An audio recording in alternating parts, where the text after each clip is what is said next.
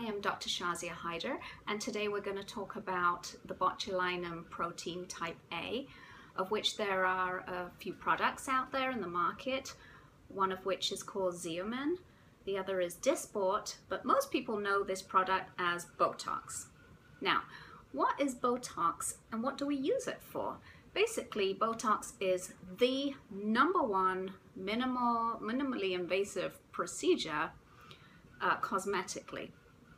And we use this for wrinkles in the face, and actually is used in different parts of the body. Botox is a purified protein which comes from the bacterium Clostridium botulinum. And what this does is it blocks signals which are sent from the brain to our muscle. And so by blocking it, one cannot move that muscle. By relaxing these muscles, it smooths over the wrinkles. Now, what do we use these for? In particular, and very commonly, we use this for these 11 lines. You can actually see them on me. Or some people have one line here when they frown. They can have, some people have 3 lines in the middle. And by injecting Botox into these areas, one can relax these muscles and smooth over the muscles temporarily. The other place that one uses it is over this muscle up here, and when one gets a surprised face, some people have lines across the top, and this muscle is called frontalis. By relaxing frontalis and injecting it over the forehead, this muscle is relaxed and those lines can go away. Now, if the frown line is very deep-seated, then it may just relax and smooth over the wrinkle rather than completely taking it away. And we can work on completely taking it away by using dermal fillers, and we will discuss that in another video. Another very common place we use the botulinum toxin is in these crow's feet lines. Now, crow's feet are when we smile, we can see these lines that go there. Some people have very happy faces and they're always making these crow's feet lines.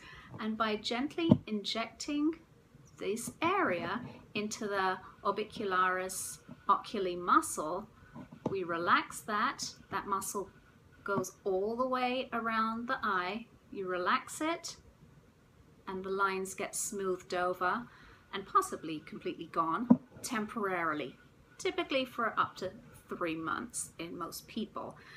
And then one has to do that procedure again. Now, a few things that one needs to look out for when choosing a provider to give you this service is to make sure that they are a medical professional. Medical professional meaning a registered nurse, a physician's assistant, a nurse practitioner, or a physician. If these professionals are not a physician, they must be supervised by a physician very closely. And these are the guidelines according to the Medical Board of California. Different states have different laws. One wants to make sure that they do a good examination and take a history from you and make sure that you are a candidate for this procedure.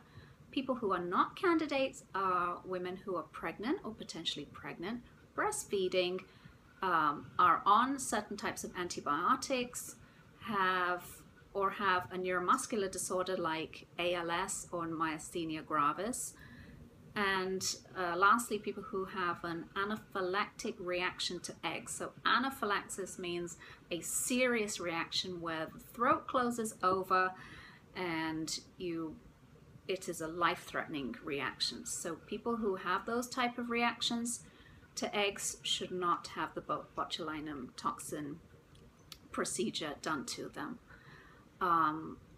If you want more information, I have more videos, please check out our Facebook page on Renaissance MD Facebook page, and you can actually see me getting Botox done, and a lot more fun information on that site. Thank you for watching.